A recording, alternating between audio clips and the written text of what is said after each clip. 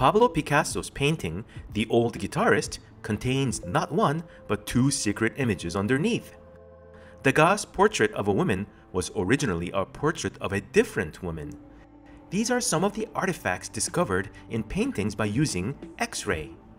X-rays were discovered by accident by a German professor, Wilhelm Conrad Röntgen.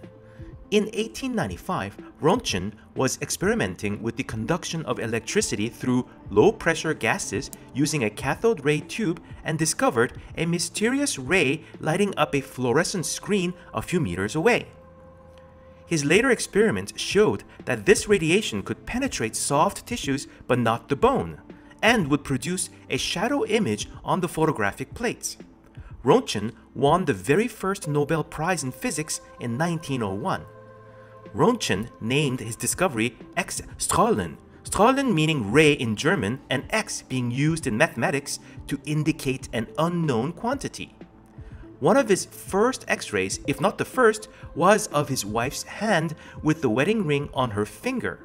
She exclaimed, "I have seen my death," after looking at it for the first time. People used to think X-rays were harmless.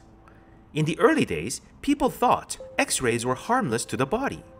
X-rays started to appear at carnivals and theatrical shows as a curiosity. It wasn't until Thomas Edison's assistant, Clarence Daly, who had worked extensively with X-rays, died of skin cancer in 1904, that people started taking the health concerns about this new technology. X-rays were almost immediately used after the discovery.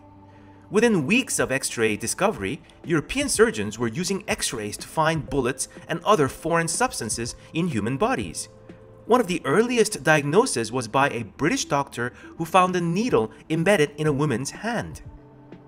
X-ray revolutionized diagnosis of tuberculosis. Before the advent of antibiotics, the only cure to this disease was to rest at home.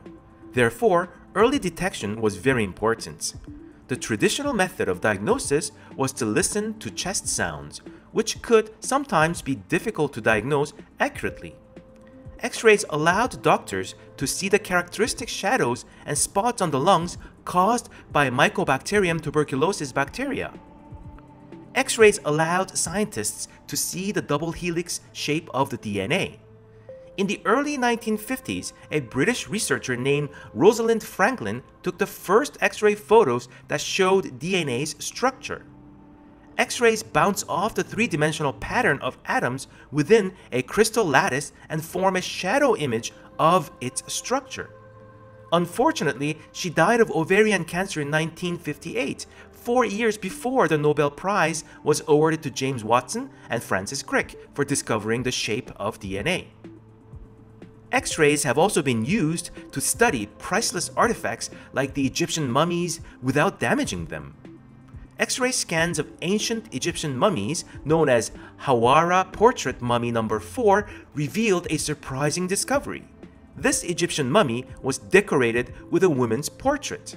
However, it contained the body of a child who was only 5 years old when she died.